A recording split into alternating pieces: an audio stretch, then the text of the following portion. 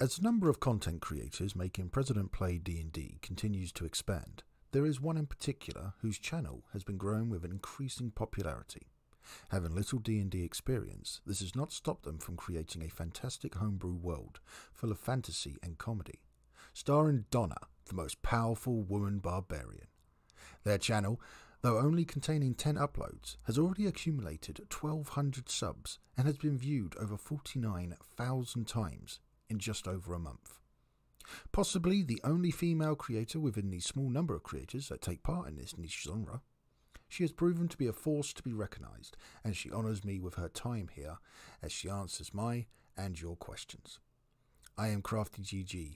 This is Roll for Discussion, and I am joined with rising star Kokomimi. Good evening, matey. Hi. I'm glad to be here. Well, I'm very glad that you have made it out of your busy schedule. It's fantastic. I didn't realise I was going to get another content creator on here so soon after Malifrex, so it's absolutely fantastic. Yeah, I'll be really excited to see all the other creators and get to ask them questions too. Yeah, with any luck, over time, I do have. I can't say who, because we haven't secured a date yet, but there is another one of the President content created D&D. I've really messed it up. But basically, another one in the group. They are very much interested in taking part in this. So I'm excited. There should be some intrigue now for those listening during the premiere. It's like, oh, all right, leave a comment down below, people. Who do you think is going to be possibly next? Oh yeah, try to take a guess. Yes. So, my first question is going to be, what got you started in wanting to make this type of a content channel? So as I said in my first video, I came across Malathrix's channel, and prior to finding him, I had been getting recommended a lot of the President's meme stuff, and I watched a couple of them, and then I got recommended his channel, and I can't remember where in the campaign he was at. I remember I started with the long movies, so the really long form content.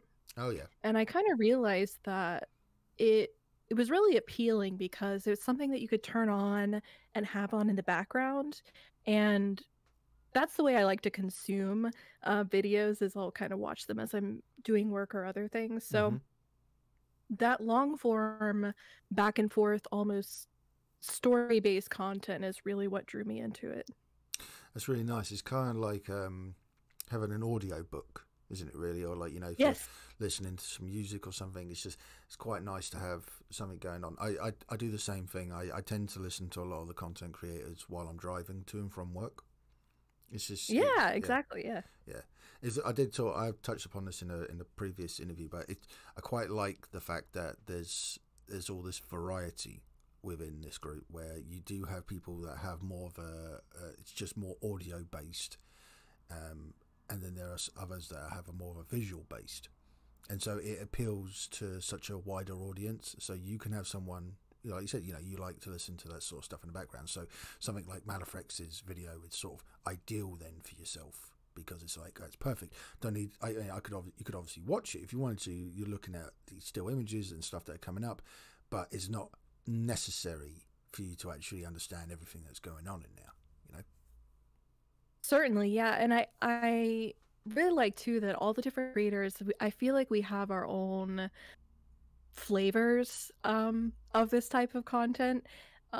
So I think it appeals to like a wide range of people. You can kind of go to each of the creators for a different feel in the campaigns. Yeah, exactly. I think that's probably one of the things I've enjoyed the most is everybody has their own sort of unique spin on how they portray their stories. I mean, you obviously are going to get some similarities and stuff, and I think it's quite nice if like one creator inspires another.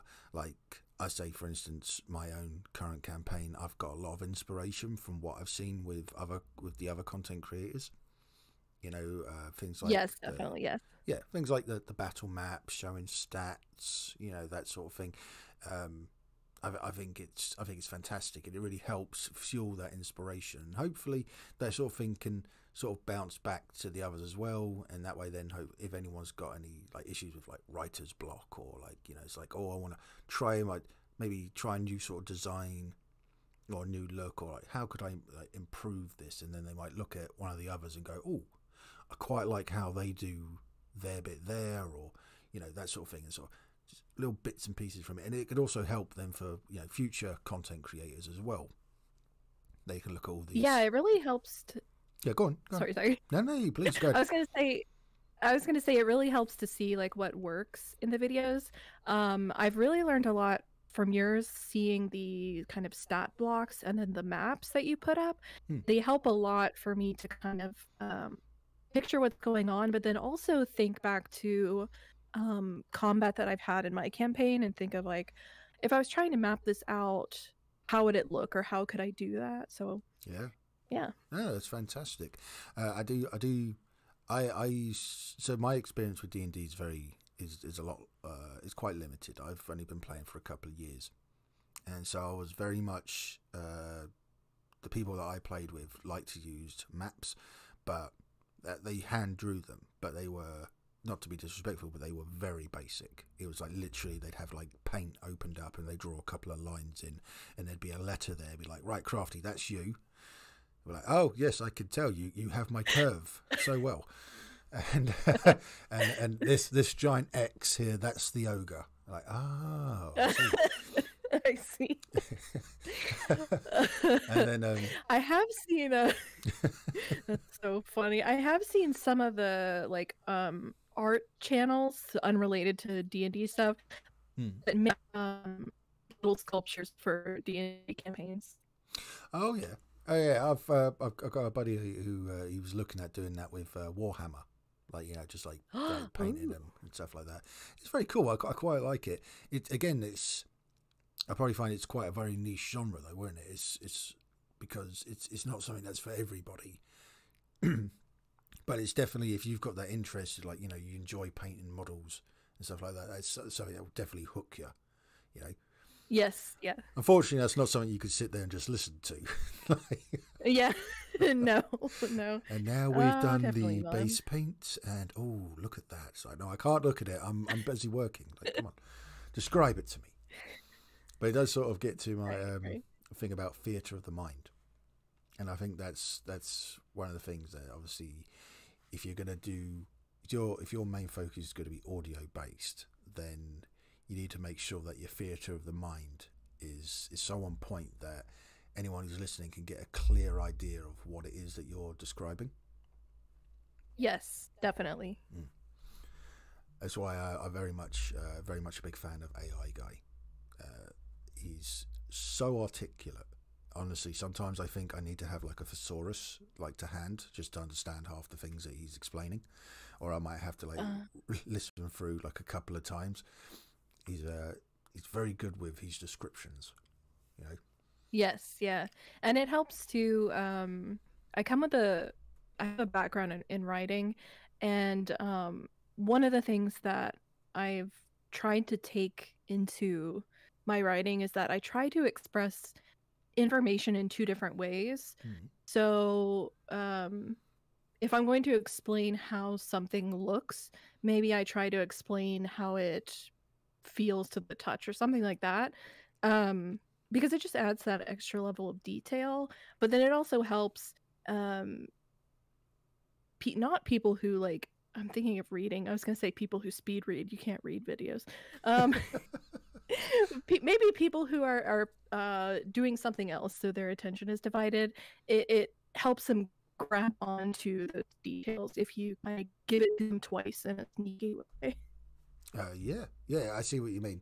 Just having that small little bit of information like that sort of thing can stick in their mind. Yes. Yeah, no, lovely. Well, speaking about styles, I'd say I very much enjoy the visuals that you use, the artwork, as it were. What made you decide to go down that route with that particular sort of style? Because obviously we've got let's go with like AI Guy and Clone. They've gone for very realistic looks, Myself, it's a very similar actually styles, that very anime kind of look to them. Yes. So Well, okay. I watch all these different channels, and so I think that I wanted to have my own distinct style, and I hadn't seen a lot of people do that heavily stylized kind of appearance, especially with the NPCs. I think the art style for our player characters is pretty similar. That like anime-ish, but you can still see a bit of not realistic stuff. Do you know what I'm trying to say? Yeah, no, I completely get where you're coming from. It's like Okay. they're still like Yeah. recognizable, but they're not like over the top animes. Not that they haven't got like Yes. great big bulging eyes. Right. Yes. Yes. Yeah. So yeah, I just try to put my own flavor in it, and I really love the expressiveness of having a like vibrant setting. And so showing art with the vibrant setting, especially like very saturated colors, I love. I just think I don't know, it draws the attention. No, it's nice. Like I said, I very much enjoy the style of it, and I noticed that you've started adding more stat blocks to your characters as well. Yes, I learned that from your videos. I Hey, really like I really like the information that it brought. It kind of gave some context to the fights. And so I said, well, I'll try that out and see how it goes. And people seem to like it, so I think I'll stick with it. yeah. Well, sort of going back to what we were saying about with the theatre of the mind, there's only obviously so much that people are going to retain as the stories like progress. So having that for especially sort of again, it doesn't necessarily have to be there if people are just listening, but for those that maybe want to watch, it's really helpful to look at that. Excuse me one moment. It's really helpful for those that want to be able to see this sort of information. Especially like Yes. when people do play D&D, they love to have their stats available and stuff and be able to see what is it on paper that they can do. Not everybody is always going to be able to retain everything that gets said. So Yeah, I've had several viewers ask like if they could see the character sheets. like the character. Yes, exactly. And I was kind of surprised at that. I was like, really? You want to see this? I didn't think anybody would want to see it. Oh no, trust me, the appeal is definitely there, because you're gonna get people that will then they'll look at these and they'll have their own sort of ideas. Like when you got like future combats coming up, and they'll be like, oh well, this guy's got these spells here, so maybe you should go look at doing these tactics and stuff like. And then obviously you're gonna get your rules lawyers. I've had them.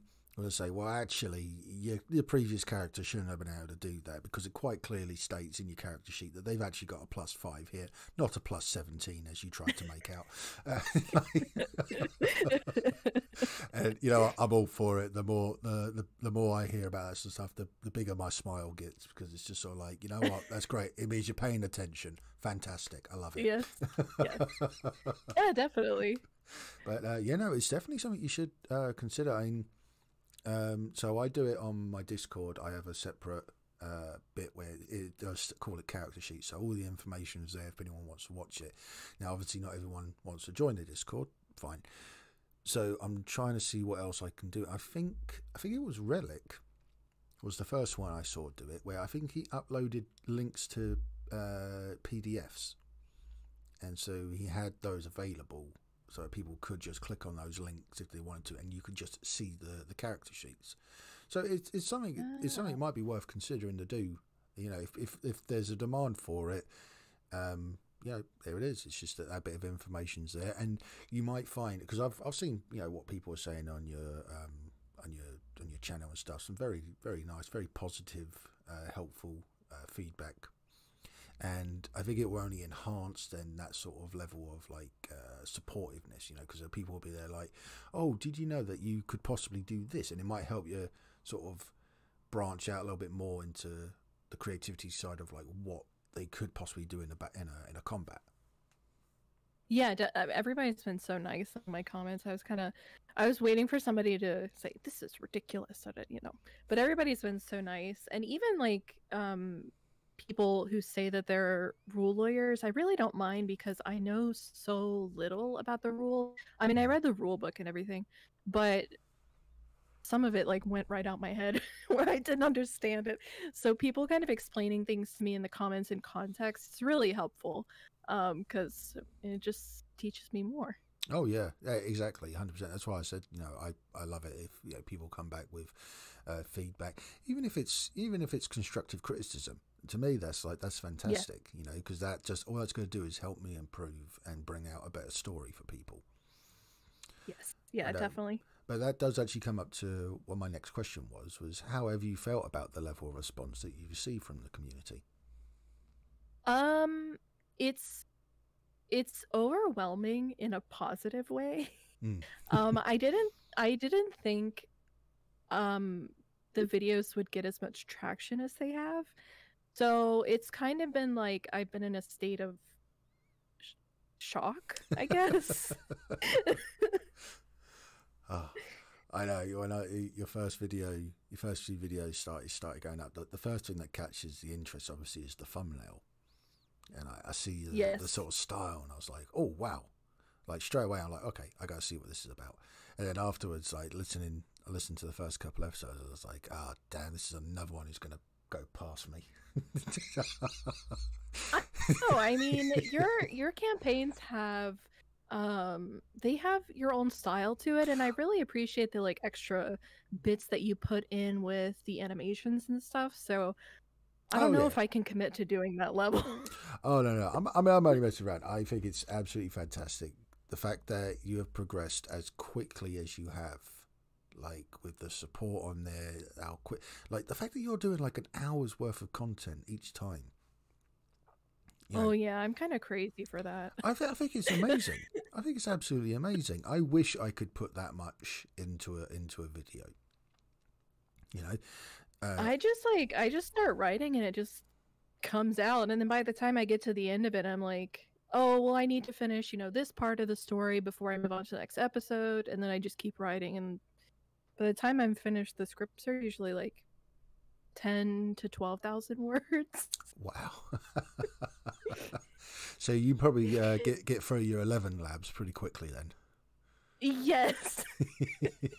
That's why everybody donating is so kind, because 11 labs, like the difference in the tiers, like the cost and the number of characters you get, I'm like, I need something a little bit more than what I have, but not so expensive. Anyway, yeah. I for the first time went over my 100,000 limit. And it has the thing where it's like you're only paying like 30 cents for every extra 1,000, but it's like that's great. I needed another 50,000. Like it builds up quickly. It's like okay, so you want 500,000. I'm thinking, oh, that sounds pretty good. Now we want $99 a month. Like seriously, that's a bit of a leap. It's a huge jump, yeah. But right, so. Touch on it a bit with you said, a little low on the experience with D&D, but have you played D&D in real life, or do you play it in real life? I have a combined hours of experience of like 1 hour in person. Oh, okay.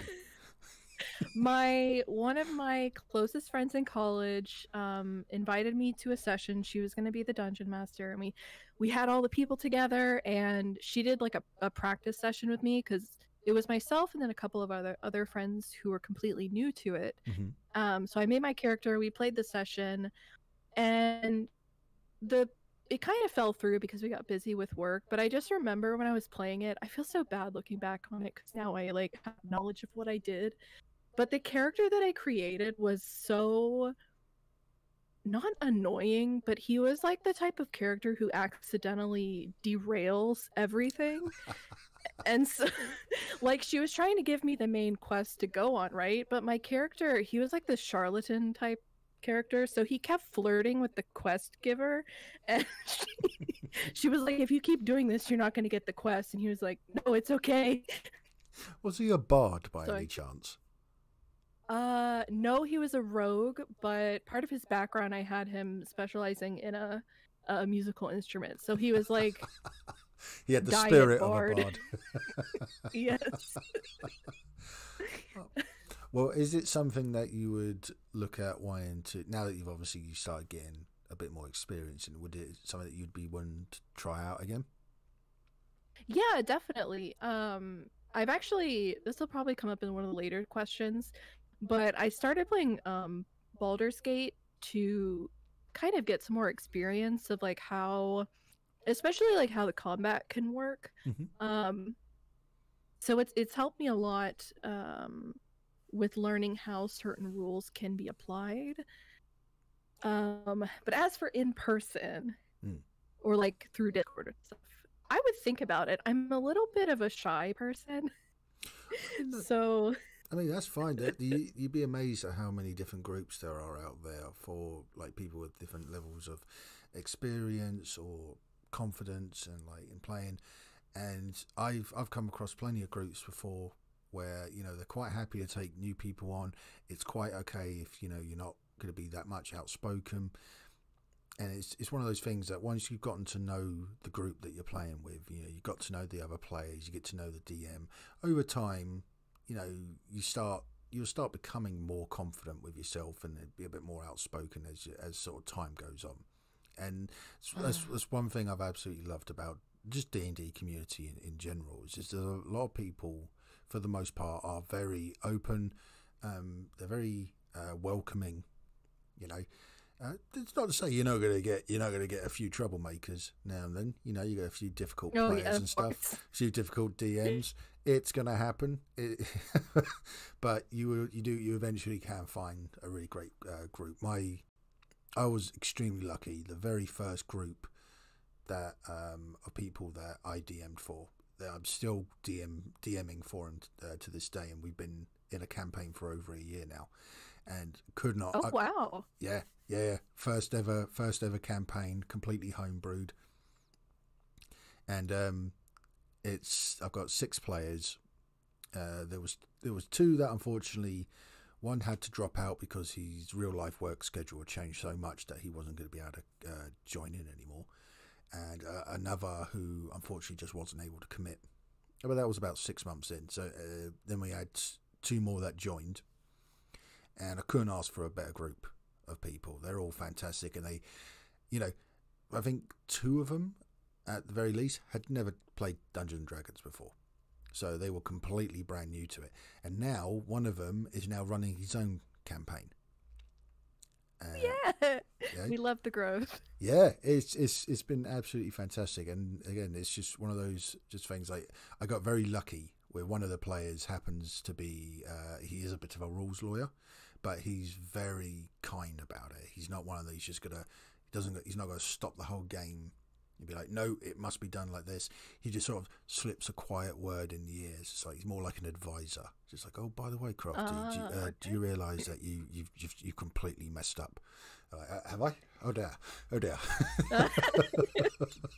Well, it's good that he does it kindly, you know. I know, he's brilliant. And if he's listening, Pete, you're the man. He's one of the guys that normally comes on this podcast. Actually, like, if you ever get a chance to listen to previous ones, he is Pete. He calls himself the rules lawyer, and he's a very nice fella. They all are. They're all brilliant guys. But anyway. Yeah, I'll have to go catch up on the backlog. Oh yeah, definitely. But I am talking way too much about myself. This is all about you. Let us get back to it. No, it should be about both. You know? You're very kind, Fakey.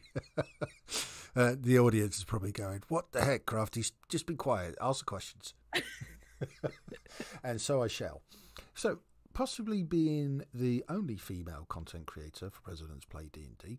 Granted, I haven't spoken to every single one, so I don't know the whole ins and outs. But do you feel that it gives you any kind of advantages or disadvantages when it comes to your campaign? In terms of the campaign, I don't think so. I did tell you, like, when we were organizing this, and I did want to mention this just because, like, in this, I was very nervous to openly let everybody know that I'm female.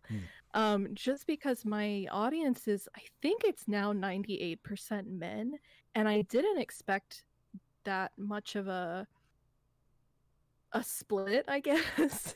Like I said, all the people I know in real life who play D&D are also women. Hmm. So I was expecting it to be pretty evenly split, and then oh, surprise, 98% men. So I was kind of like, uh-oh, am I supposed to be like a cryptid or something?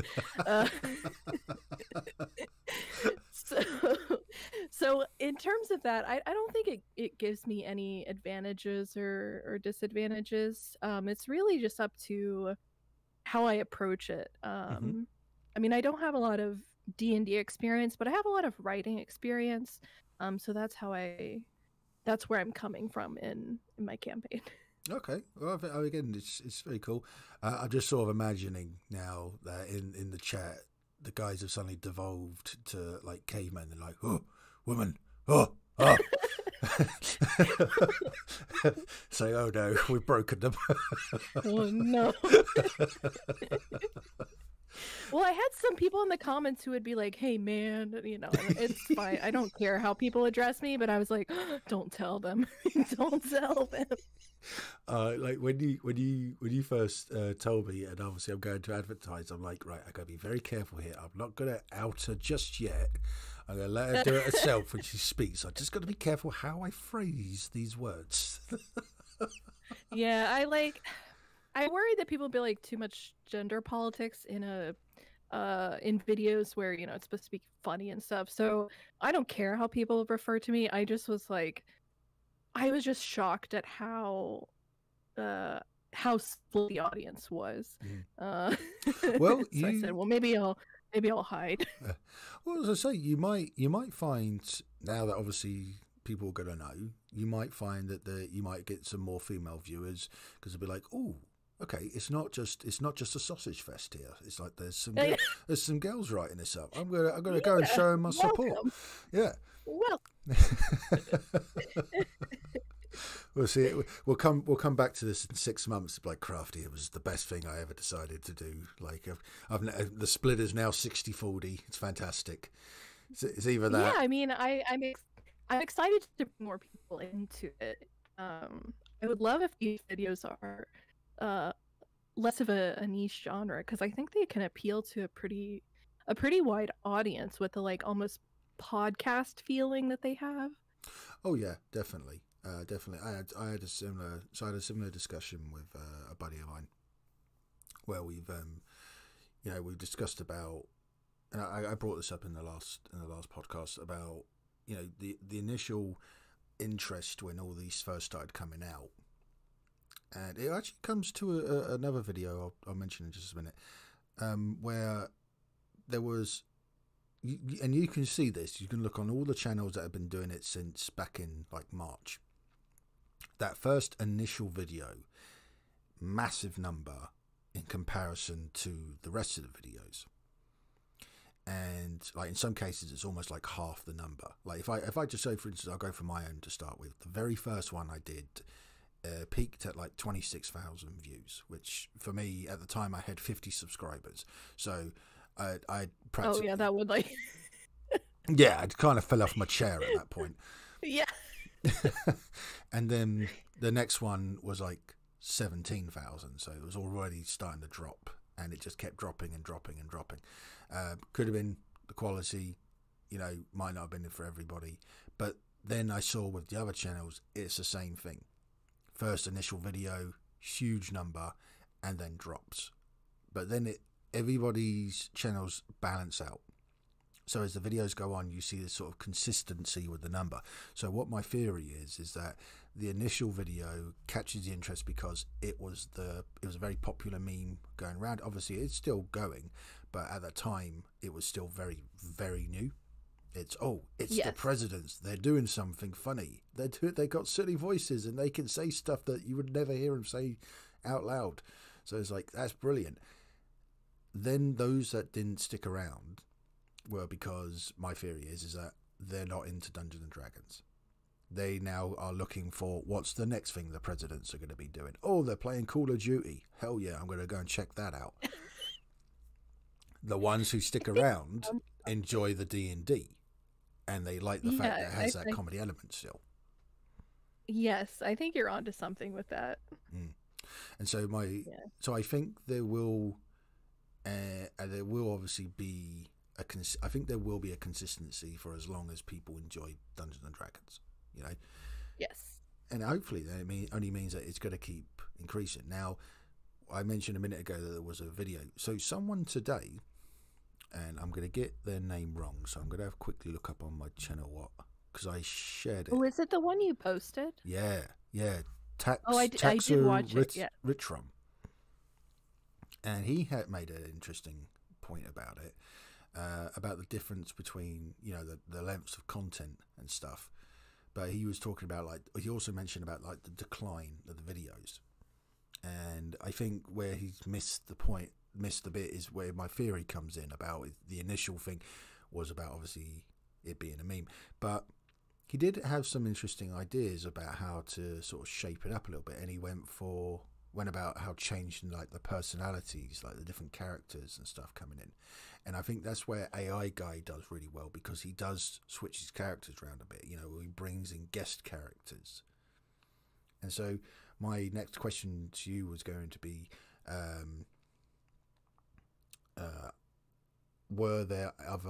would you be considering adding any of the other presidents to the campaign, or any other personalities, or maybe like guest ones? So, without spoiling too much, I do have a plan to have some other politician voices. I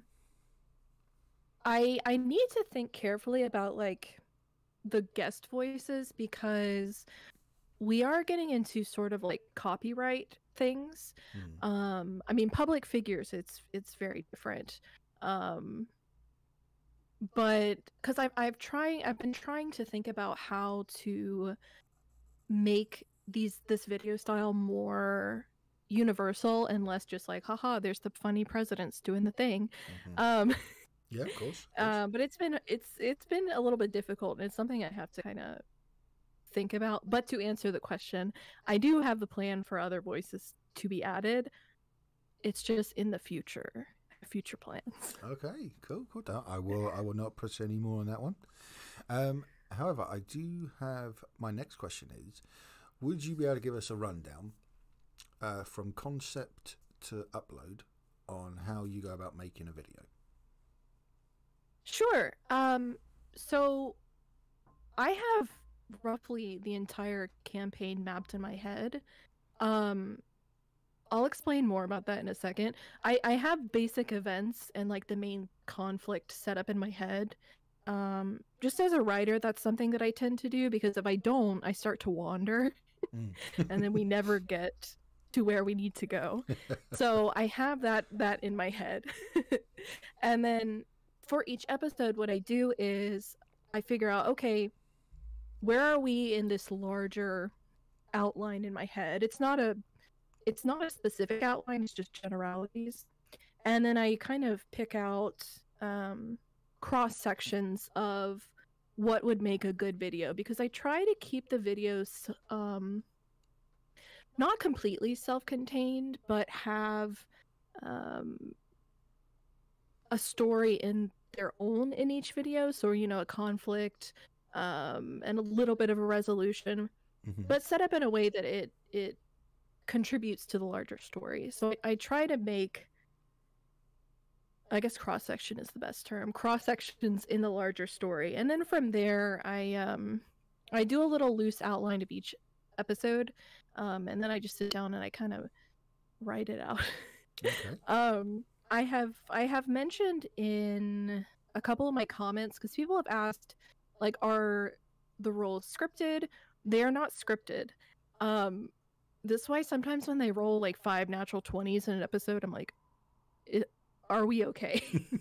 But that's not scripted. I also have like hidden roles in the background. So to give you an idea of what I mean by that is, I like to add a layer of spontaneity to everything, because I think it just makes it more interesting. So even if I have an idea of, like, for example, in one of the episodes, they're traveling from one village to another one, and I had a certain way that I wanted them to go, but I did a couple hidden roles in the background to see if they would take an alternate path, and then I had some stuff set up for that alternate path. So yeah, I try to do that just to add a little bit of spontaneity, because I think that forces me to adapt and it adds more interest to the story. Spoken like a true dungeon master.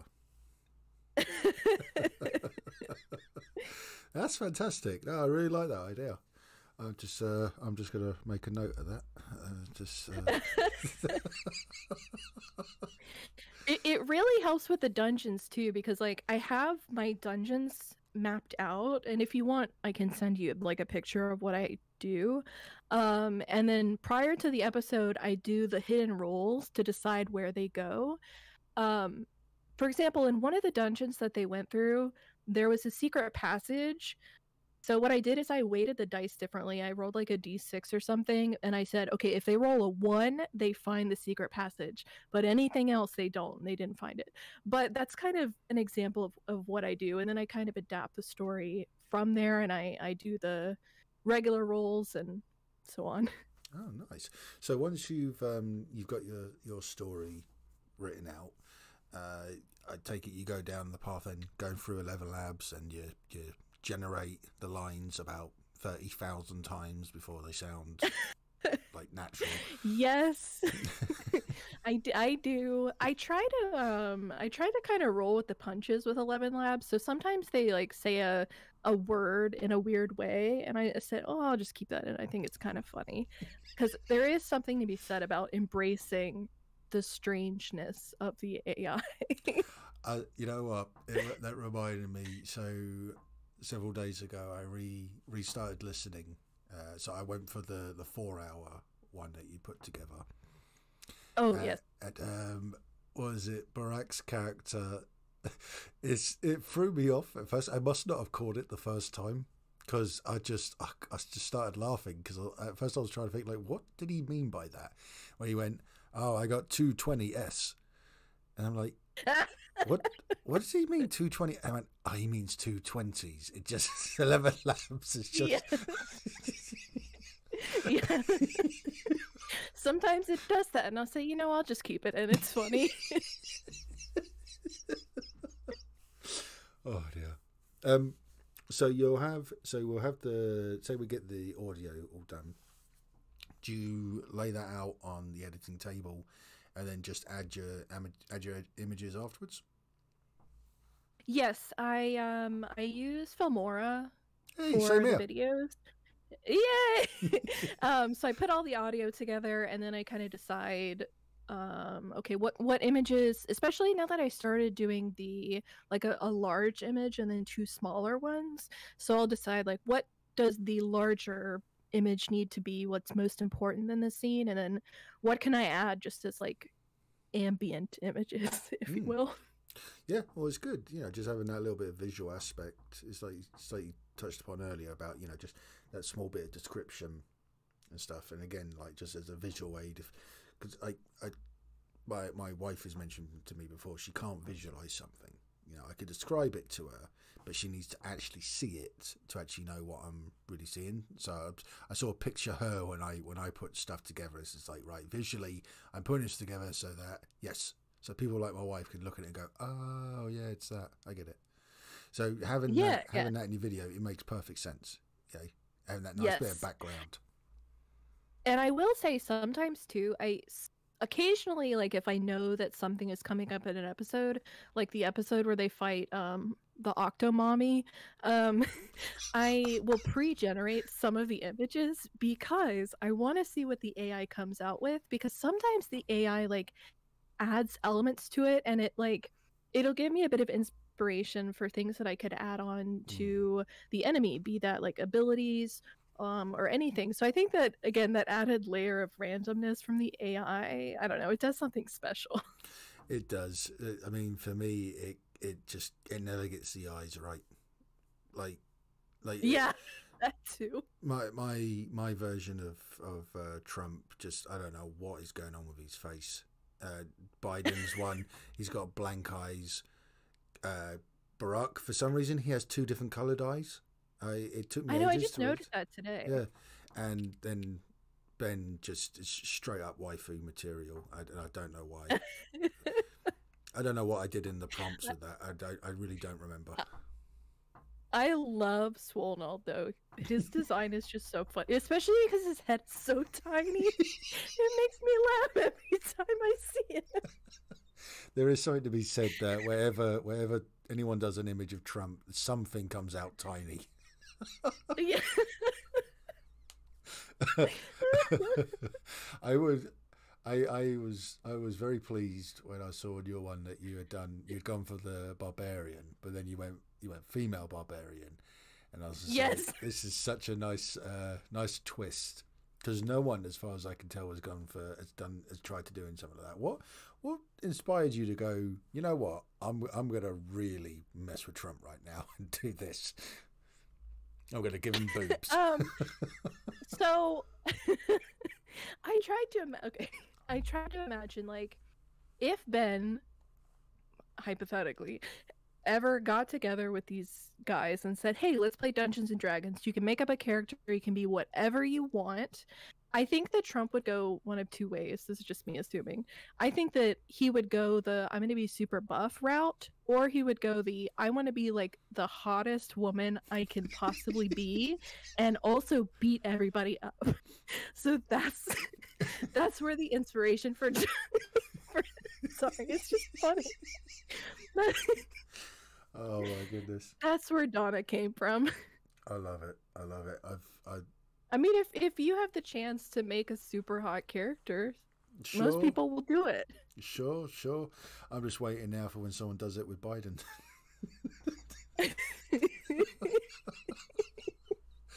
I do love in your latest video where you like were referencing all the creators, and you had Trumpy. I would never be a woman. I tell you, I had so much fun doing that little bit. The bit I thought I was going to struggle with was having Joe going from one to the other, where it somewhat made sound like it was making sense. And on some levels, it actually worked in bits. You know, where you describe this sort of running. It's like, okay, now they're jumping on the ship. It's like, AI guy had a ship. Then they got to a place called Dunsmouth. Manifrex did something in Dunsmouth. I also love the line where you said like they met Johnny Depp on a pirate ship. Oh my god, that sent me laughing so hard.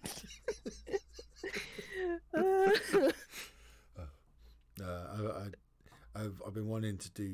I did it in my first campaign. I did a couple of little nods to the other creators. I did a bit where Joe was looking at his phone, and he was saying that Ben's been in a car crash. And if you look at the image, you can see there's the photo of Ben from Clone's campaign on his phone. And and it was Barack was like, no, that didn't actually happen, Joe. And it sort of spawns in a conversation. It's like, oh, it all looks so real. And then I did it again with I did a nod to Relic when I did the movie version, where Joe had a pet rat, which Trump accidentally, he just flat out kills it, and he's all upset by it. And they're like, what are you getting upset about?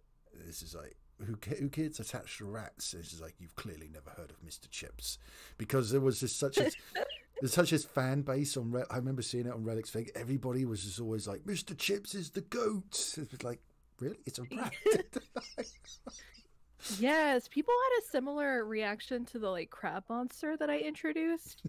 And this is like tangential, but I didn't realize after I made the artifact, like the cage artifact that captures animals or familiars, I went back and I thought about it after a couple episodes, and I was like, this is really broken, because like I didn't explain any I didn't put any checks on it. So like, by the way I explained it, you could put like a dragon in it.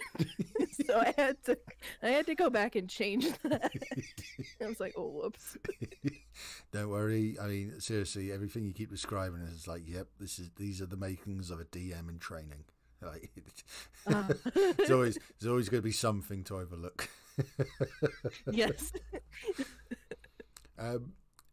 It does sort of bring me a little bit into the next question. If you could point to something within your own work that you would go, you know what, I would like to improve on that, what would it be and why?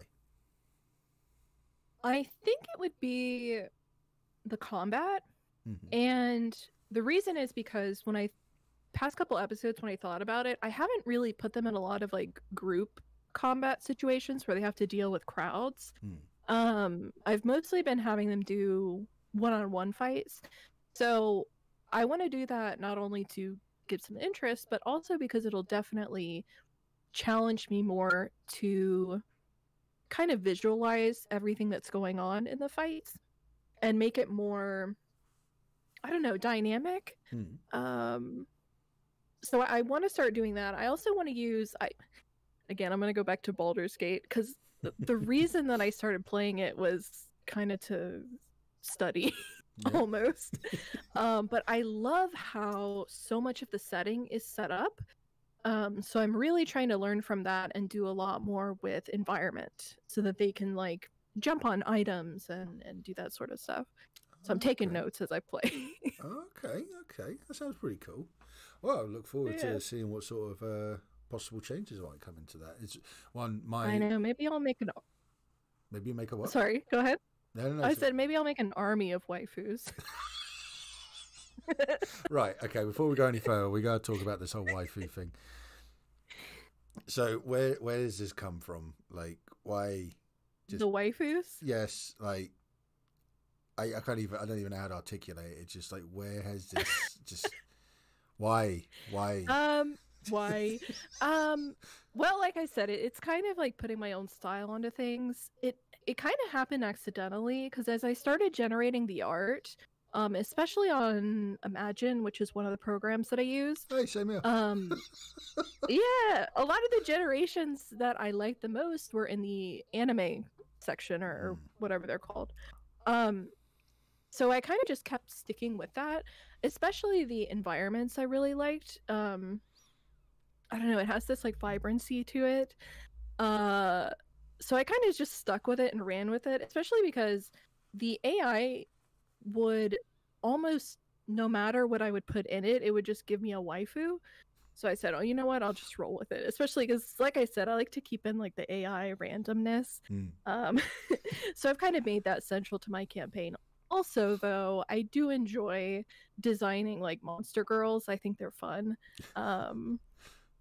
But I do plan on adding some husbandos. I was going to say, well, until that point, you might only be getting guys then coming to your channel. This might explain the ratio.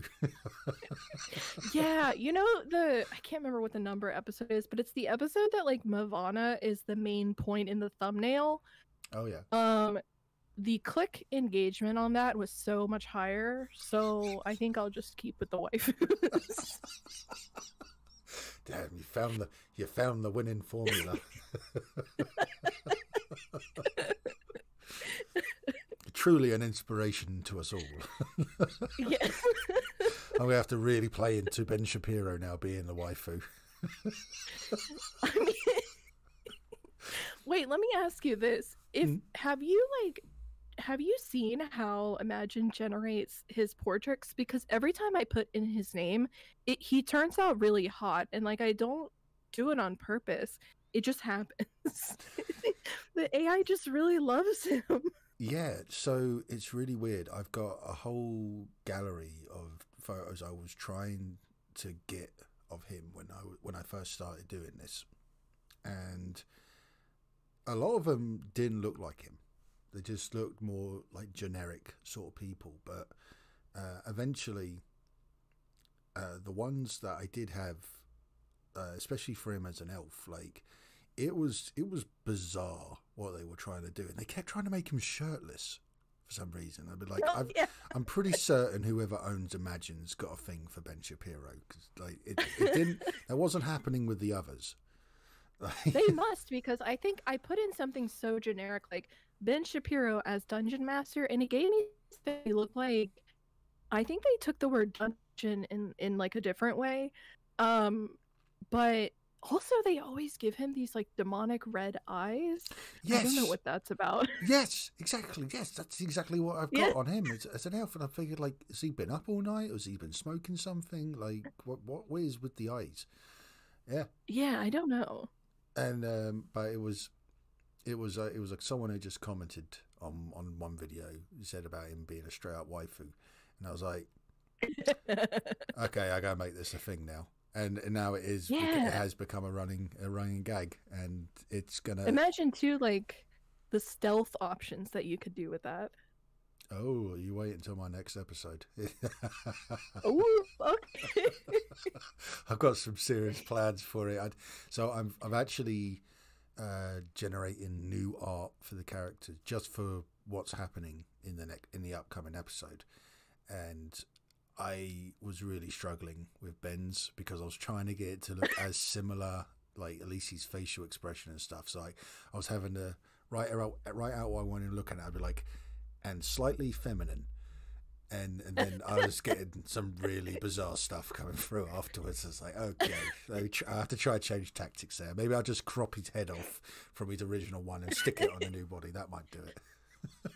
Actually, speaking of that, when I used to do Dawn with like Trump face, there were a couple times where I had to Photoshop it because it just would not create Donald Trump as a barbarian woman. So I would have to like get the barbarian woman image, and then I would ask for Donald Trump, and then I would just Photoshop it together. Yeah, you see, it was fine when I first started doing it. I was getting these pretty cool like images of all these characters in like these different poses and stuff, but I could never get them to match like exactly how I wanted it. When I tried going back to the original versions I used for them, every time now I tried looking at getting Trump, it's got him doing this like this really weird face, like he's constipated or something. It's something really. He does that especially like the frown, it's almost cartoonish. He does that in my generations too. I wonder if, because like AI gets trained by the users, I wonder if we're accidentally training the AI to ask for weird things, especially me asking for Donald Trump as a female barbarian. Yeah, I could just see it now, and like in the months to come, they're like, right, I need Donald Trump, barbarian. I want him leaping in the air with an axe. Why is he wearing a bra? What the heck? Yeah, sorry. It might have been my fault. Right.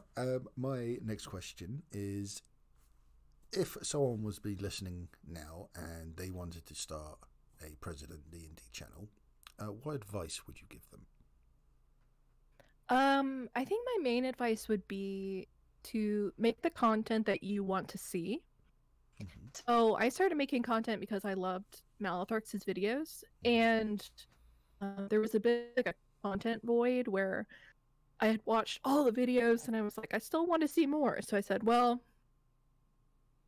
I can't find any more because it's quite a small community. So I said, well, I'll just make them myself then. So to everybody who wants to start, just make the content that you want to see, because if you're enjoying watching it, then I'm sure other people will too. Yeah, absolutely solid. Yeah. And you did mention there about watching Malatharx. So I take it you've watched everyone's. You've gone through the list, as it were.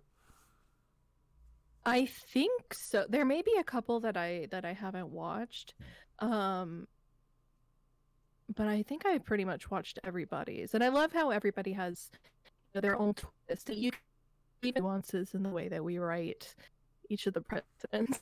Oh yeah, definitely, 100%.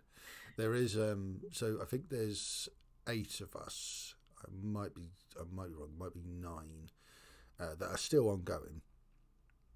But there, at last count, I believe the total number of content creators that either are making or have made and now stopped was 25.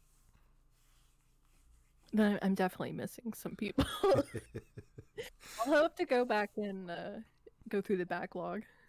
Well, if you ever, and this also goes for anyone who's listening as well, if you ever wanted to see that full list, if you go onto my community tab, you might have to scroll down a bit.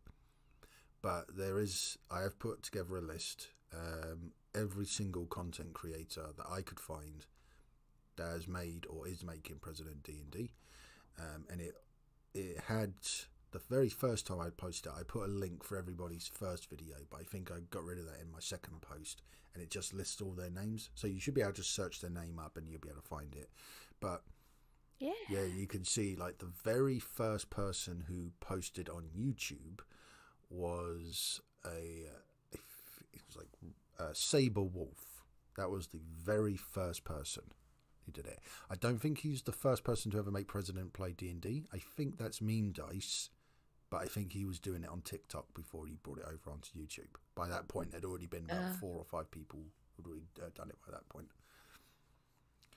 But so President D&D is obviously a very niche genre. Where would you like to see it go, or what would you like to see it evolve into in the not too distant future? I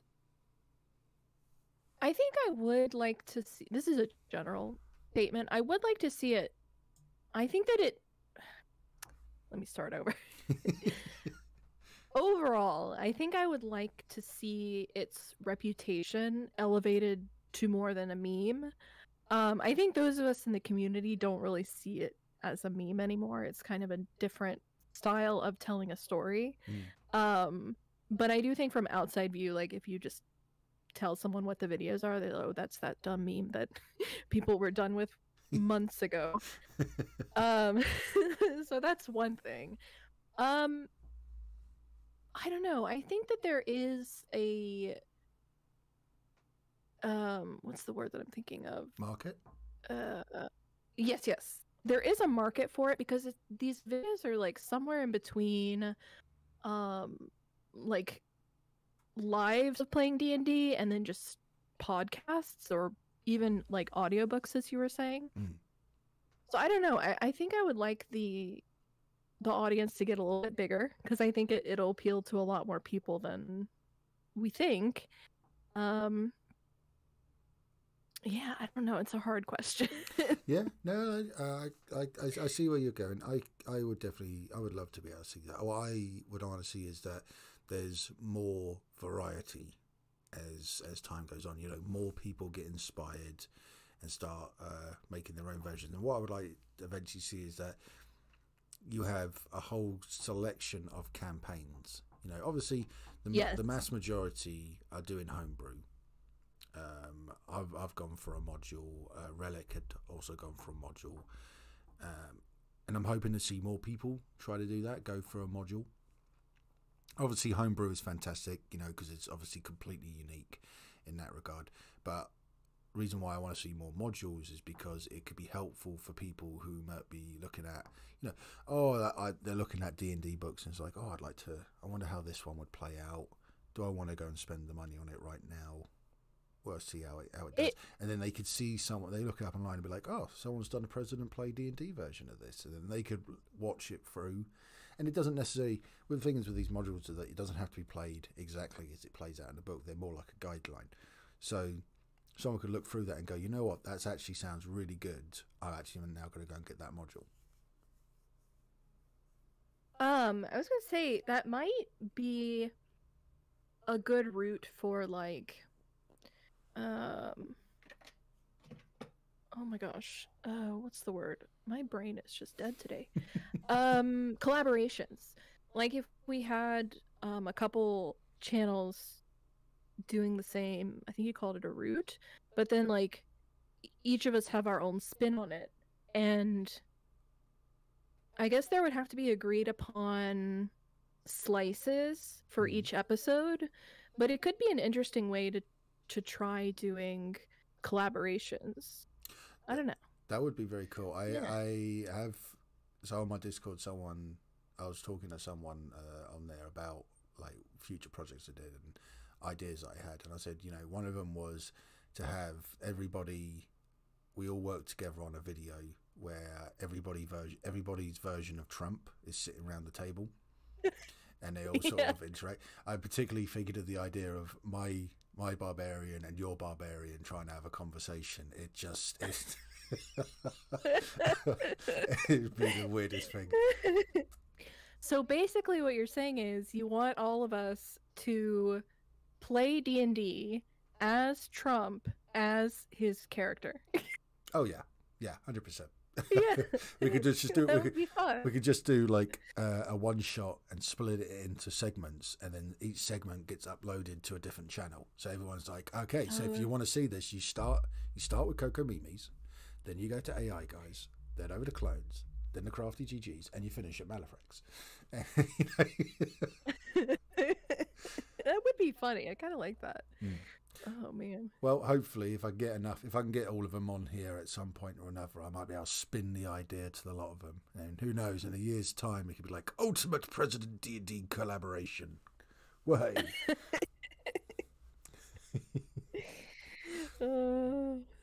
I like that. I'll have to wait and see if we can rope other people into doing it.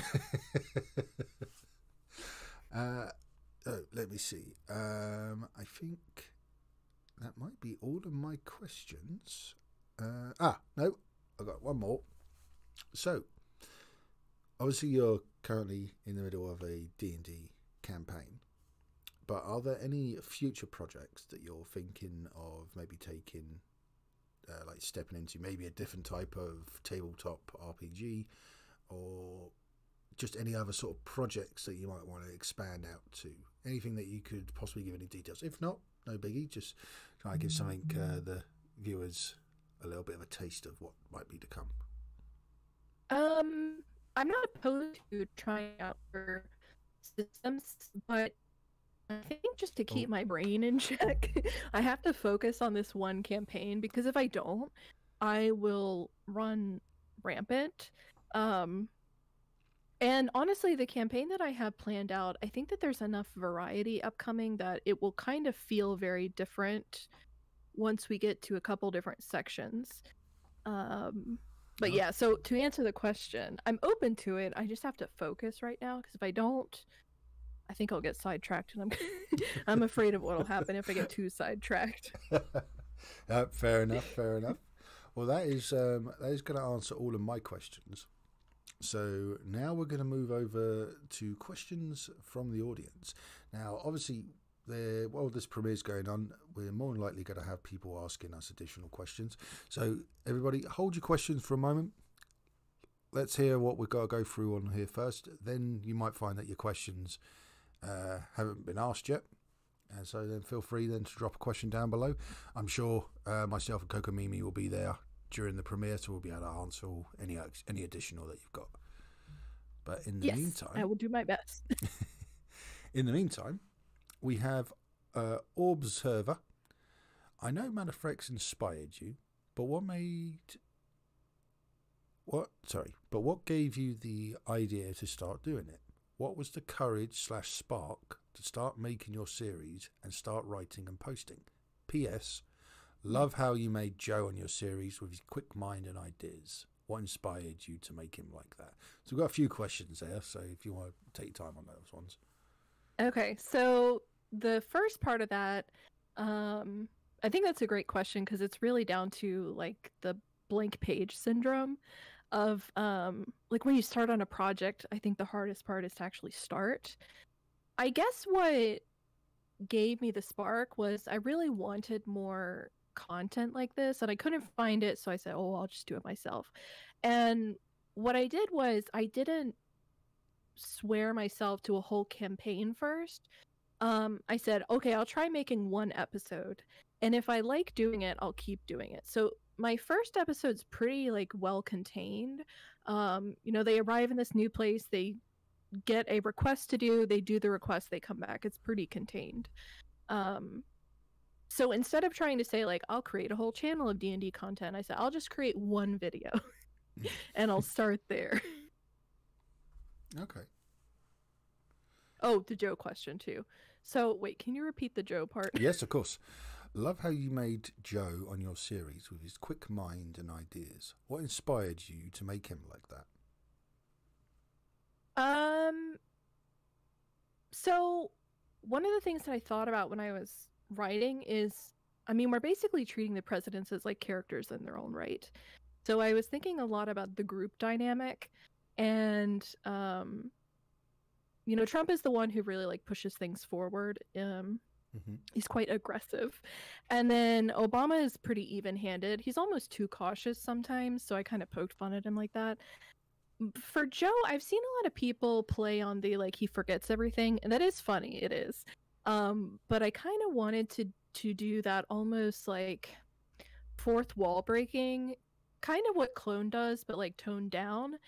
And I combined it with this idea of like he keeps going on tangents, and the others don't think the tangents are related, and they seem like not related at all, but they happen to be related in the campaign later on, because I think that's just super funny.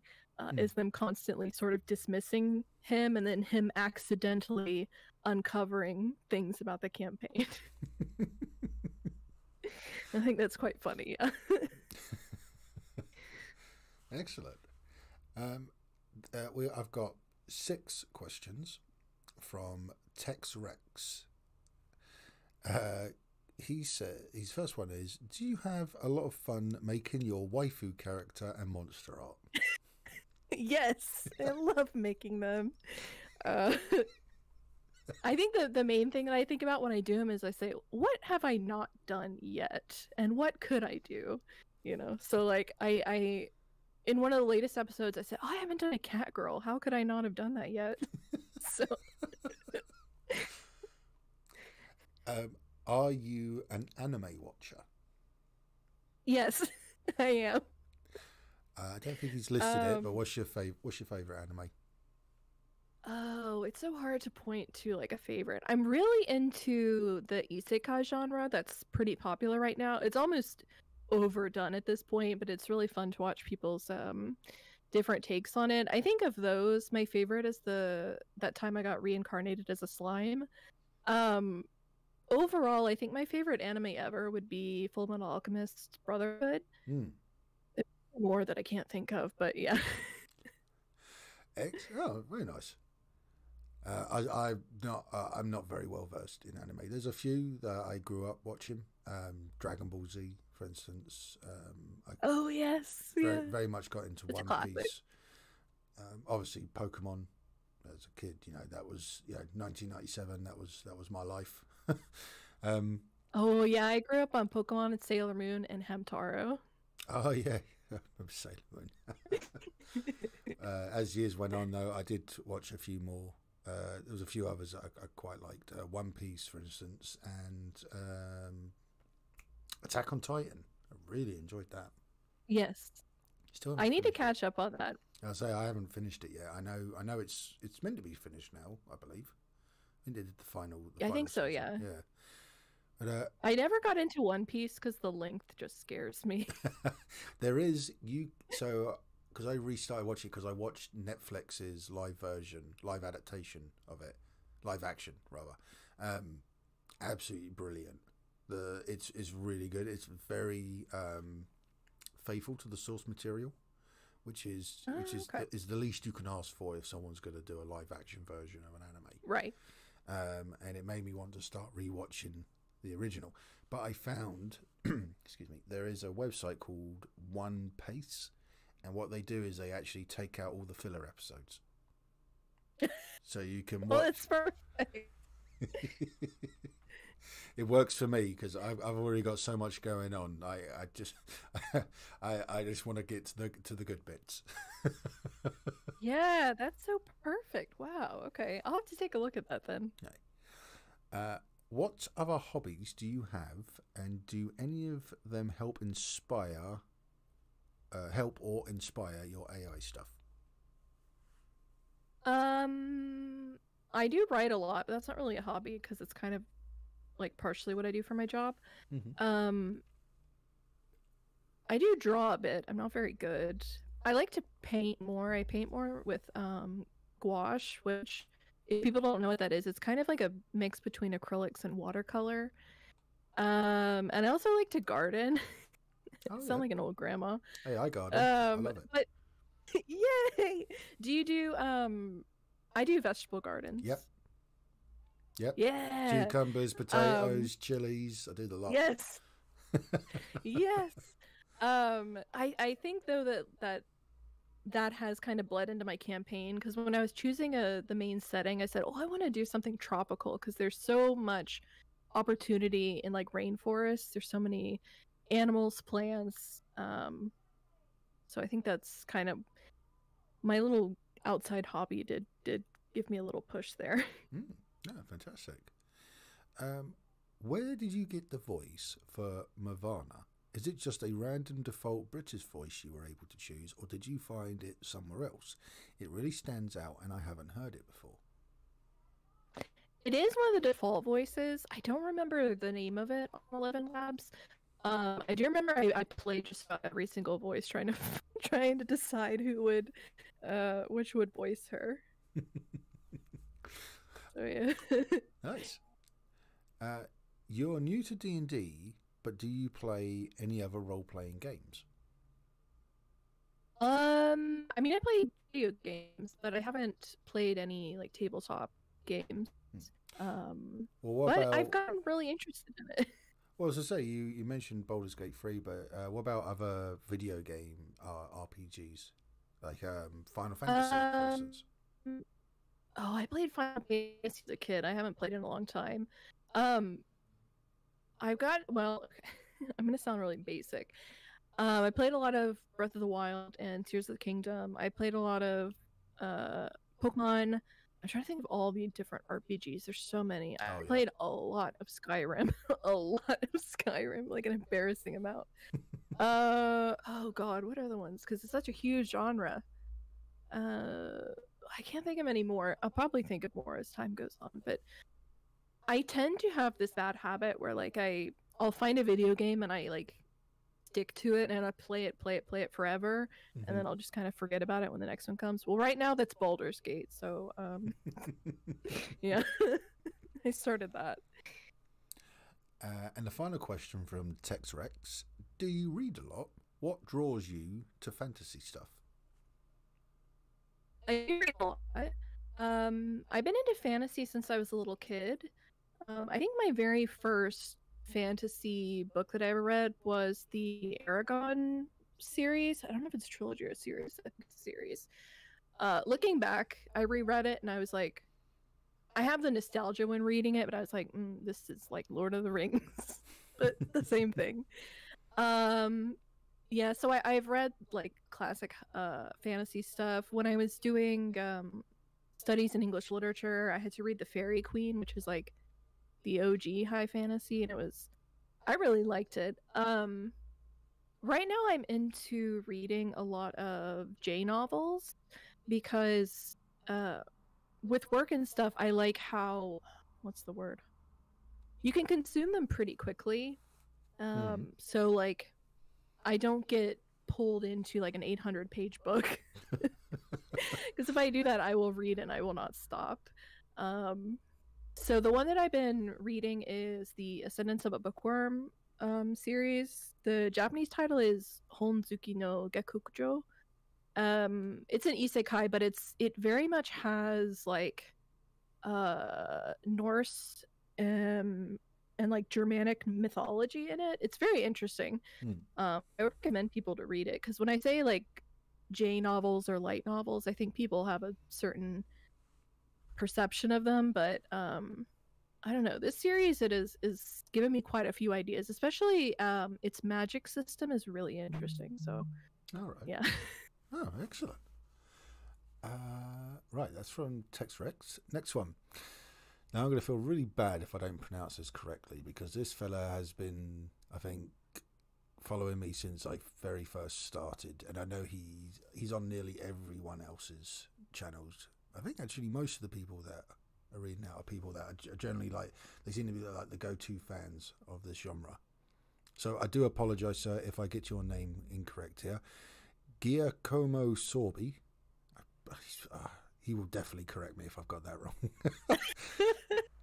Okay, I think I recognize. But yeah, I think I recognize the name. So he has 3 questions.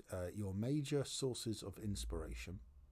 Do you roll or predetermine results, and plot events. Do you know how this story is going to end, or make it up as it goes? Okay, take them one at a time. Yeah. First one, inspiration. I had to think about this a lot because I don't consciously pull inspiration from certain things. Like, certainly I have the basis for high fantasy, right? It's kind of like a genre of itself, and there's lots of conventions built into that. But I think what my specific inspiration comes down to is I'm very inspired by setting visuals. So what I mean by that is, we talked earlier about choosing the setting for the campaign being a rainforest or like a tropical setting. And the reason is because it's such a lush and vibrant atmosphere that I can do so much with it, with the monsters and the culture and stuff. And so what I do when I think of settings is I almost think of the setting and then I kind of backtrack. So okay, I'll do an example. The example is the latest town that my campaign is in, which is Saltwish. I said, okay, I want to create a town. It's a port town, and the main inhabitants are like a merfolk sort of species, or like sea elf. And then I was like, okay, why is this the main species? And so I had to backtrack. I said, okay, well, maybe it's sort of like a hybrid between merfolk and humans. Okay, so then I had to backtrack again. How did that come to pass? And then that's how I build up a lot of like the lore and ideas, is I just keep backtracking to decide like, why does something happen, or how did this history come to pass when I have certain ideas. Nice. Yeah. And the second question was, do you roll or predetermine results and plot events? I do roll. We talked about that, yeah. And then I have my background rolls that are hidden. Yep. I've got that written down. Definitely not going to steal that idea. Well, it helps because I remember the first dungeon. I guess this is kind of a spoiler, but there's a part where basically Trump runs ahead, and when I was doing the rolls for this, I had pre-planned out the dungeon. I was like, oh god, he's running into one room that I didn't think that they would run into. So I said, okay, narratively I have to explain why this happens. So I kind of made that fit in. But everything everything's up to the dice. I try to keep in the spontaneity. Oh yeah, no, it's the best way to be. And so his final question was, do you know how this story is going to end, or do you make it up as it goes along? Broad strokes, I know how it's going to end. All right. Finer details, we'll kind of take it how the dice roll. We've got another one here from Observer. Are you planning to make videos with the AI president in other TTRPGs, for example, other tabletop games? So I think he means like, you know, like Malifex does Call of Cthulhu. Yes. Yeah, I love those videos. I would do it. I think that I would have to wait till this campaign is over, because like I said, I think if I get distracted, we're going to derail the whole train. Yeah, no, of course. Also, I think I have a lot still to learn about D&D, so I think I would wait until I'm more comfortable with this system. Yeah, makes sense. Shogun Plasma has 3 questions. I would like to ask about your writing process and how you come up with your episodes. As someone who has an interest in potentially making AI D&D videos in the future, or just for DM and regular session with people one day, it would help me greatly. I have massive anxiety issues and I often don't know where to start and how far I should take the scope. So I kind of touched on this earlier. I think like when you start out, it's a good idea to keep the scope pretty small, especially for like the first couple episodes. You know, keep them contained, have a specific objective for them to do instead of thinking about the whole campaign first.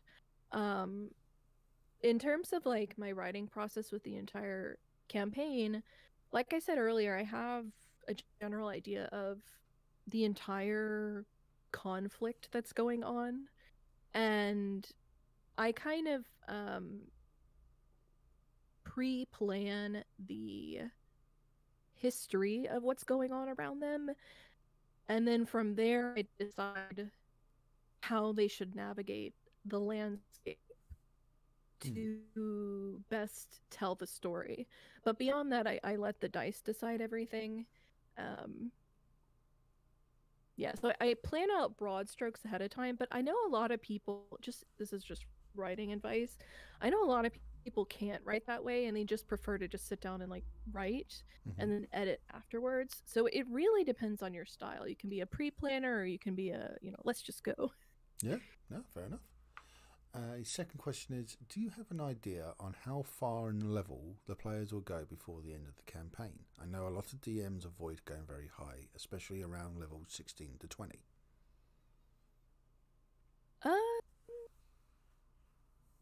So when I was learning about D&D, I was first of all shocked that like 20 is like the cap. Oh yeah. That was very strange to me. I will say, I think because I have so little D&D experience, I'm not afraid to just do crazy things. Like, if I get them too high a level, for example, and I decide to keep continuing them in this world, I'll just de-level them. I have no qualms about that. Oh, I could just feel 100 Dungeon Dragon players right now just sort of clenching. It's like, what do you mean de-level them?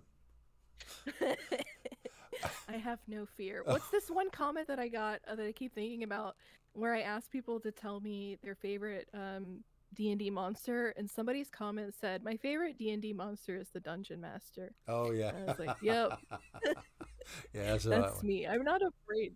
I'm not afraid to do that to them. Oh my goodness. I would very much be afraid if you were my Dungeon Master. Oh my goodness. I like my extra attack. Don't take it away. I wouldn't do it to real people, of course. These are just characters. So I can manipulate them as like the god behind the veil. To answer the question more concretely, though, I don't know. I think for this campaign, the leveling is going to slow down considerably. I don't think they would end up more than level 10. But that's no indication of how far we are in the campaign. Okay. So, yeah, good response. The final question. Would you be interested in potentially branching out to the presidents one day after their campaign? Sorry, hold on. Let me just reread that one. Would you be interested in potentially branching out of the presidents one day after their campaign is over? I think he means. I think if you're listening at the moment, Shogun, hopefully you can maybe give us a clarification on what exactly you mean by that one. I should have read that one over and probably replied to you at the time, but I think it probably means past the president, so wouldn't be using the presidents anymore. Maybe go into other personalities. But I guess we sort of touched upon that earlier when you were saying about potential copyright. If you're using public figures, it's one thing, but yeah. I don't know. I would love to kind of create my own fictional players, but I think there's something about having these presidents who are basically characters, for lack of a better term. It's so easy because we all kind of understand how they operate, and then it's kind of easy to see how the dynamic is going to work. So it would be different if I used original characters, but I'm not opposed to it. I'm open to doing anything. Like I've said, I will de-level them. I'll do anything. Still trying to get my head around that. I will create havoc. Like right, our next one is from Gosutus. I'm really sorry, people. Thank you. That's my bestie. Oh, fantastic. Yeah. Welcome, She's bestie. Very supportive. Yeah. Well, their question is, what are the inspirations behind the different monsters, big bads, and NPCs? They're all so creative. I'd like to know where the concepts come from. So the monsters, I think of like the setting, and I try to think of animals, plants, creatures in general that would be inhabitants of the setting. So when we got to Saltwish, it's a port town. Everything's kind of underwater themed. So the monsters are underwater themed. Makes sense. In terms in terms of like NPCs, I'm really trying to create a very colorful world, and um so I've tried to just naturally think of like, if we created a town, what are the necessary people within that town? You have taverns, blacksmiths, that sort of thing. And then I just try to create them as characters in their own right, and give them their little quirks and that sort of thing. Yeah. Yeah, very nice. Observer's back. He's got more questions. Do you repeat the use of spells like Barak's Burning Hand and that Druid Lady with repeat use of Ice Knife, because it's easier to use the same dialogue instead of working for the new AI voice needed to say the spells when used? Or are you cheap in using new spells? So I go with the character stuff on D&D Beyond. And so like I use the character creators on there, and I pretty much just give them the spells that are available there. I think I could probably like switch them up more. The secondary answer to this is that I'm really experimenting with this idea of adding elemental reactions to the combat, which I don't think is in D&D 5e. Like, okay, for example, I play Genshin Impact, and one of the key parts of the combat in that game is elemental reactions. So like if somebody is covered in water and then you do a fire attack at them, it does extra damage. And I think that's a very intuitive combat design, and I kind of want to implement it, but I haven't decided like how to do it yet. So I'm trying to be a little bit conservative with the spells until I figure out if or how I would implement that. So you could obviously use the environment to its advantage. Being the DM, this is one of the beautiful things about being a dungeon master. It is entirely down to you, excuse me, how you want to use the rules, whether that includes bending them, breaking them, or outright adding your own. So yes, as it is, I am God. Exactly, effectively, yes, in this world. So when it comes to home, especially when it's homebrew, you can implement that, not a problem. Like you say, you've got someone who's covered in water, and say your wizard happens to have a lightning-based attack. Maybe it does additional, because the fact that water is being used. If you want to add that sort of stuff in there, it's not a problem. The only thing you're going to get from people is, oh, this wasn't mentioned at the beginning of the campaign, so they're just not aware that it's now a thing. But once you've introduced it, people now know then going forward that, yes, this is going to happen, which can adds more layers to it, really, when you think about, different environments. Yeah. I was going to say, one of the things I like to do when I add stuff like that is like to blame it on the characters. That makes it fun. So whenever people are like, oh, you made a mistake here, I mean, I don't take it personally. I just say, haha, Ben made a mistake.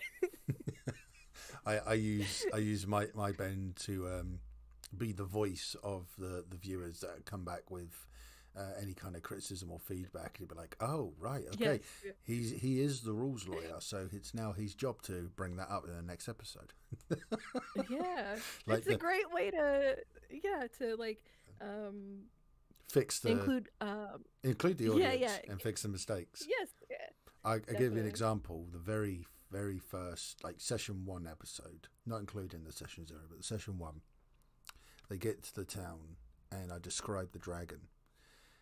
And I make a mistake in the description. I mention the fact that it's blue, and then I say that it's spitting fire. And then someone quite rightly pointed out, he said, blue dragons, they shoot lightning, not fire. And I'm like, straight away. I was like, this is a perfect opportunity to bring the rules lawyer in. Yeah, that's your special dragon. Exactly. I do that too with the beginnings of the episodes. Especially I remember there was when I was designing the characters, I was very new to the rules. So I didn't realize that barbarians usually don't wear armor. So I gave Donna armor. And people are like, "Oh, they don't usually wear armor." And I looked and saw the passives and I said, "Oh, okay." But then narratively I just made it so of course Trump would be like, "I don't care about the rules. I'm going to put armor on my character because that's what I want to do."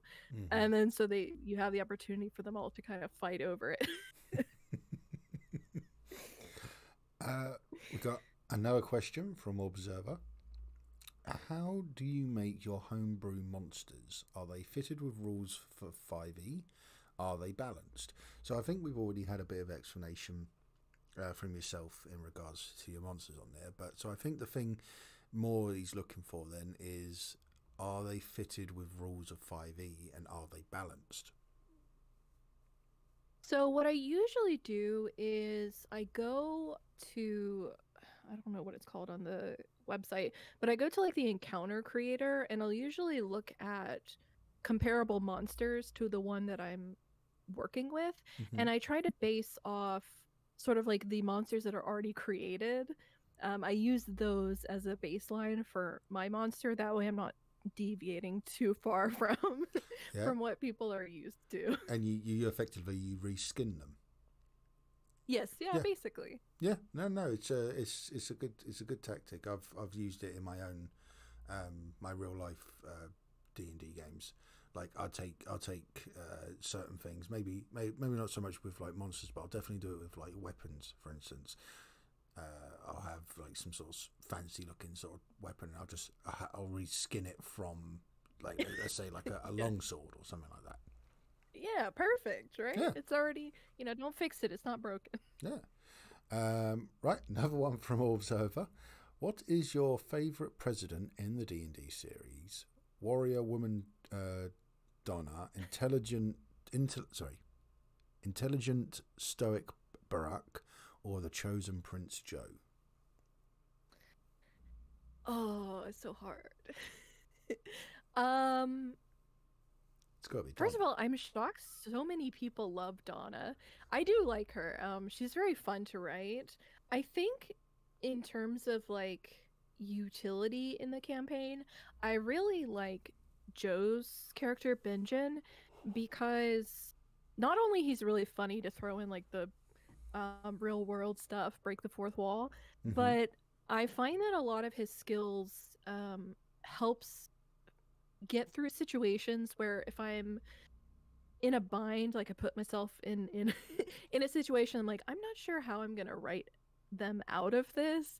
I'll always go to Joe's kind of character sheet and take a look at all his stuff, and usually I can figure something out from there. So he's been the surprise character, I guess. That was very good. Well, I mean, if I had to pick, I'm going to have to go with Donna, because it's just something about her character that it's the fact that it's Trump's personality behind it as well. It's just a beautiful combination.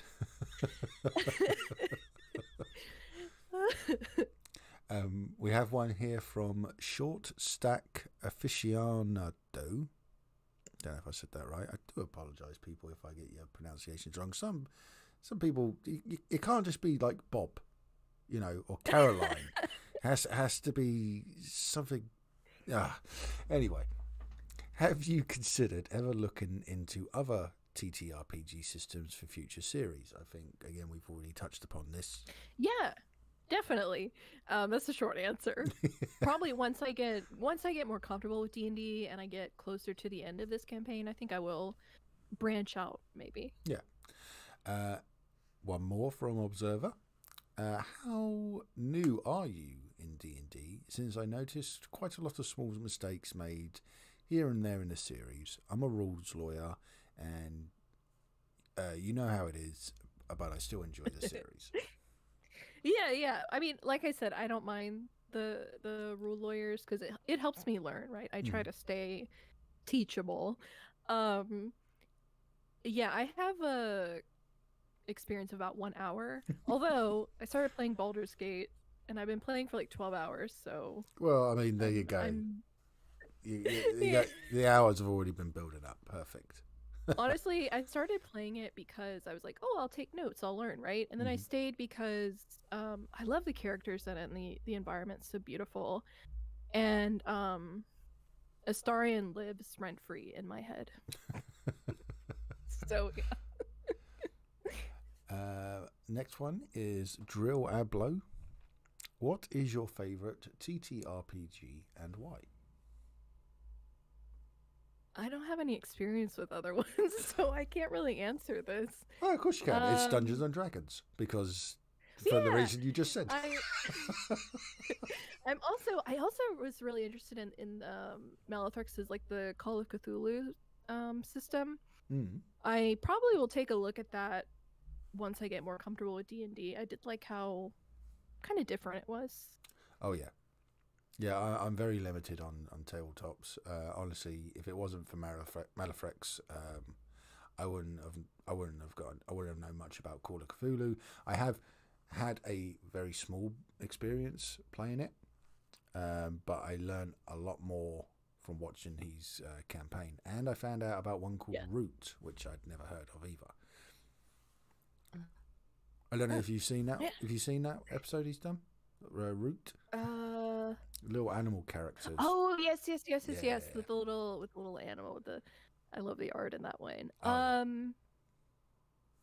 Yeah, I do enjoy that one. I don't know which ones I like better. I think I like the Call of Cthulhu just because the content matter, like the Lovecraftian horror, was so different. That it was kind of like I don't know. It was very refreshing to see a different style of story in the tabletop medium, kind of. Yeah. Oh yeah. We have one here from James Meow. Ask if they will add more characters as they gain experience in D&D, like George Bush, Bill Clinton, etc. Yeah. Without getting into spoilers, more is coming. Yeah. More people are coming. More are coming. We have another one here from. We have one here from a Mandalorian. Is this story pre-written or improvised? Which I think we've already touched upon how this sort of goes about. Yes. Yeah. Yep. I think we've answered that. Yeah. Yeah. And I think they've asked a similar question to what James Meow was just saying. Are there any guests considered or planned, such as George Bush, Joe Rogan, Hillary Clinton, or Bill Clinton? Again, can't go into spoilers. I will say something that's not a spoiler. I had the thought, I want to include their wives as bosses that they have to fight. So I'd love to hear people's ideas for like what I should make them into. I think that'd just be a really funny concept. Got one here for Lolman Dude. My question is, why Donald's character a woman? Donna may be a godly woman warrior, but I want to know how you came up with it. Yeah, so I touched on the whole thing of like, I imagine if he were to create like this fantasy character, he would either be this huge buff dude, or like he wouldn't be like the hottest woman ever. So there's that, but also like there's this great irony about it, about the things that he says, that if you just change him to a woman, it sounds so different. And I love that irony. It's so good for comedy. We have a few more here now from James Meow. I think one or two of these have already been asked before, so I'm just going to have a quick look. So one's about doing another campaign with alternate voices, but again, sort of gone into. I believe we've already covered that. Will you look at adding a battle map with icons on your videos? It is something I've considered. Watching your videos, it seems like so much work, right? Getting like all the animations and stuff. The animation I tell you, because Malifrex was mentioning this as well, and I think at the time I misunderstood. I thought he was referring to my original uh, campaign more than what he was saying about the current one. I think my PC is starting to feel its age because Okay.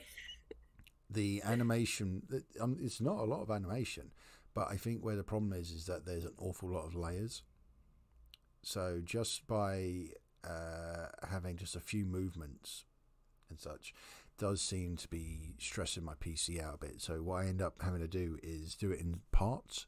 So I'll have all the audio done first. I try to pace it out as best as I can. When I'm listening, right, when I'm listening to it, it sounds like the pacing's fine. Once the video's done and it's uploaded and I sit there and I watch it with my wife, like, because I always want to get her feedback, I suddenly realise the pacing sounds awful. But anyway, I get all the audio out. Then I get the backgrounds. I'll work out, obviously, if there's going to be combat in a certain area. But then I'll do it all in layers. So I'll start off with maybe it'll be the text dialogue for, like, the certain actions that are going to be taken. And then once I've got, like, a particular part of that done, I'll export the whole video. And so then it starts, so when I bring that in, that's just one layer. And then I add more to it. So every time I've done a particular part and I've added several pieces that I know don't need to be moved around afterwards, and I know there won't be any worry about anything overlapping, then I will re-export it again. And then I'll just keep building up from that. Because if I don't, what ends up happening is that I've got about 15 layers and the computer starts slowing down. I see. So trying to animate something that should only take 10 seconds ends up taking 10 minutes because the computer can't keep up with it. I think I need to upgrade like one bit. My PC was custom built by a friend of mine about 6 years ago. He said it will last. Okay. Well, he said it will last absolutely fine for 5 years. He said you need to change one part after that and it will run for another 5 years, no problem. Now it's been 6 and I haven't seen him. so I need to get back into that. And I can probably do a little bit more with animation, but at the moment I purposely try to keep it basic. But it also so it helps that I can do more to the story and add more into it, you know. But battle maps, they're actually surprisingly easy. Once you've got the idea behind it, and if you want any help or anything with like just getting the initial setup, I'm quite happy meet up with you one evening and go through it and just show you how I do it, and if it then that way then should help you just get on the right. But again, it is so straightforward. It really is. Yeah, I'll definitely consider it. That actually reminds me of another RPG that I played that I forgot to mention, but I played a lot of Fire Emblem. Oh yeah, I played a bit and of that. then That's you have good. like the grid maps. So, but yeah, I think I would consider adding the maps. I may start doing it just for the dungeons to see how it goes. Because I already generate those, so it wouldn't really be that much more to just include it in the video. I would want to know from the viewers, though, this is just a question for feedback. When I create the dungeons, like I have my master copy that shows where all the traps are and all the treasure chests. So I would want to know if the readers want to know that, or not the readers, oh my goodness, the viewers. If the viewers want to know that information, or if they would want to see it just like as the party discovers it. I would be interested to know that. That's a pretty good question. Well, viewers, you've heard it. You've heard the question. Post those answers down below. Let us know what you want to see. Right, going back to James Meow. What is your favourite race, class, and subclass to play in D&D? Now, considering you've had 1 hour of real life experience and 12 hours of Baldur's Gate, I imagine it's going to be quite limited. Well, I can kind of answer. So when I played in person that 1 hour, I played a human just to keep it simple, but he was a rogue. And then normally when I play RPGs, I usually gravitate towards like archer characters. So like a ranger or a rogue. Oh, yeah. But I actually discovered in D&D that I like the magic system a lot more than I do in games like Skyrim. So I really prefer playing magic casters. So in Baldur's Gate, I started playing as a druid, and I played like an hour, and I didn't vibe with it. um, it was fine. I just like I didn't vibe with the style that was required of like a lot of the spells.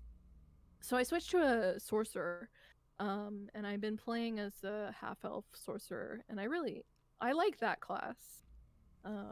Nice. Yeah. Nice. They also asked what other TTRPGs do you like, but we've already got that one sorted. So their next question is, what are your thoughts on D&D 5.5 edition? Oh goodness. See, I barely have a hold on 5th edition. Now there's more. Oh yeah, there's always going to be more. My thoughts are, oh, I need to go read a handbook again.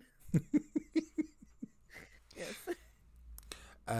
What fantasy books, series, films, etc. do you like and draw inspiration from? So we've talked about some of them. I forgot to mention, I am a big fan of the Song of Ice and Fire series. I have a bit of beef with the TV show, but I won't get into that because. Oh no! Please get into it. Well, actually, no, because we'll probably end up talking for another couple of hours. It makes me so depressed. Think about it. I was so invested into that show. I'm waiting for Winds of Winter. I don't know if we'll ever get it. Do you think we'll get it? Oh, well, I'll be long dead by the time it actually comes out. Somehow George R. R. Martin will still be alive in 60 years and he still won't have done it. They're coming. The book is coming, I swear. I know. I have.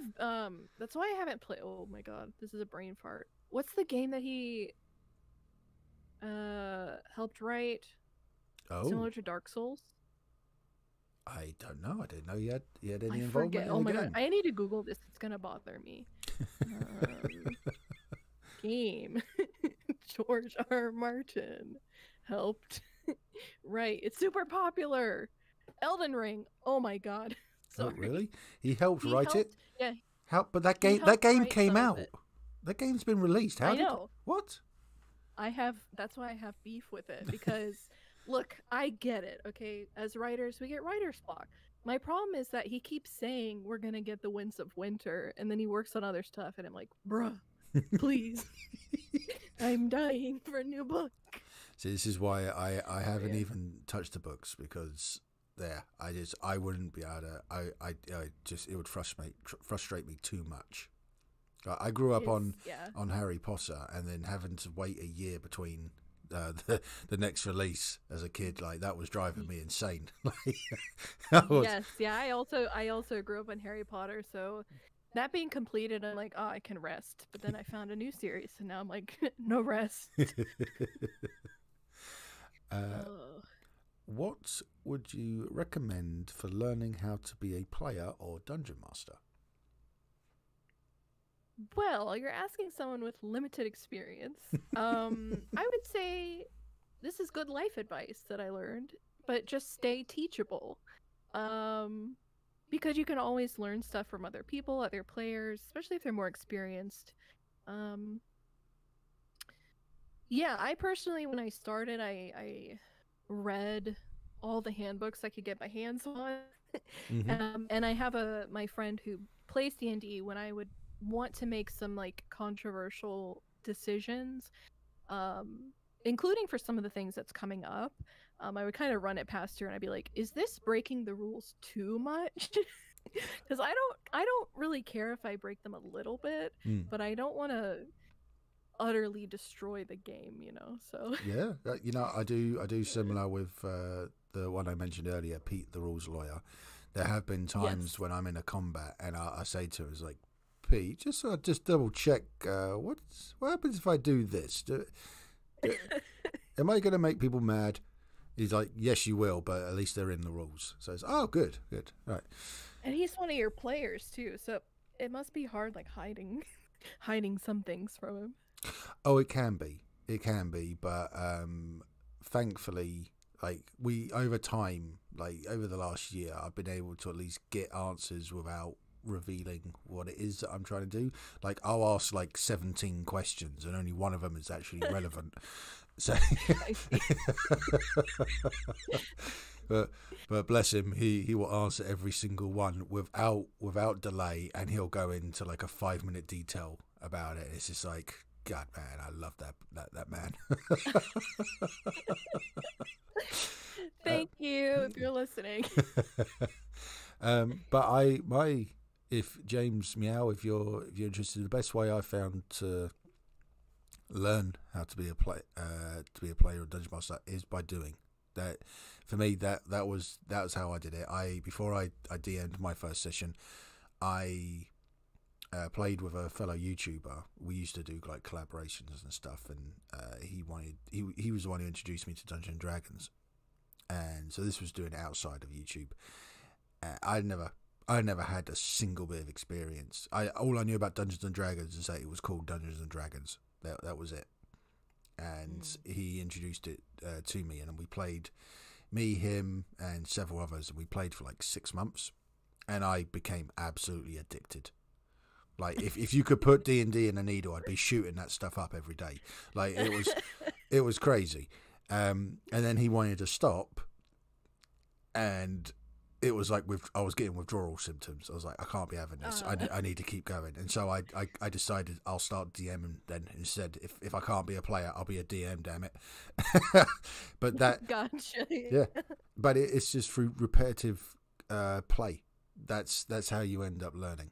You know, you can read as much as you want about it. Again, there are some people that it works, you know, by reading, that could be enough, but I find the best experience is by doing, because that's how you're going to make mistakes, and you're going to learn from those, you know, mistakes, and you're going to get the best experience from it.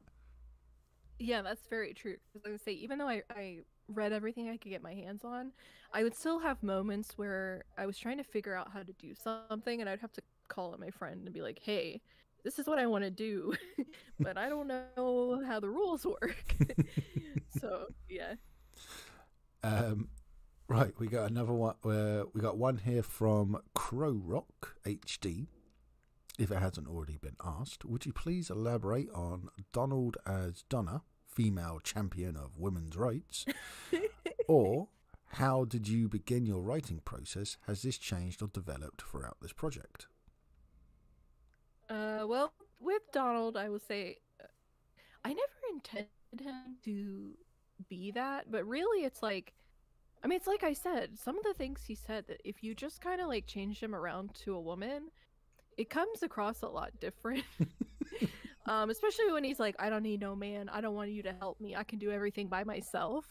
That sort of idea, yeah, it comes across quite different. Oh yeah, with Donna. But in terms of my writing process has changed, I will say, like, the original idea that I had for the campaign has changed quite a lot, even just through doing the videos.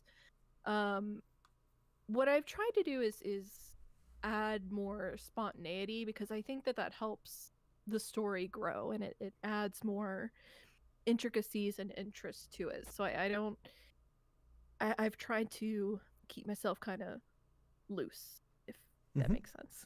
Okay, yeah, fair enough. Got a couple left from Unfortunate Soul 69. What do you think about adding visual dice rolls for the people that watch? Yeah, I think this is a response to, like, in my latest episode, I was like, people are gonna think we're cheating. I'm definitely considering it. I do think there is that element, though, that, like, no matter if I put them or if I don't, somebody will be like, that didn't happen. Well, that's the thing is, and this the thing, the visual dice roll, I think it just adds a nice layer to it, because I mean, yes. I think it was Relic was the first one I saw doing it. He recorded his D&D Beyond, so you see the dice rolling on that one. Oh yeah. How I could do it, that. Yeah, definitely you could do it. How I do mine is I actually have green screen videos of a D20 from rolls 1 to 20, which I found on YouTube. was easy enough.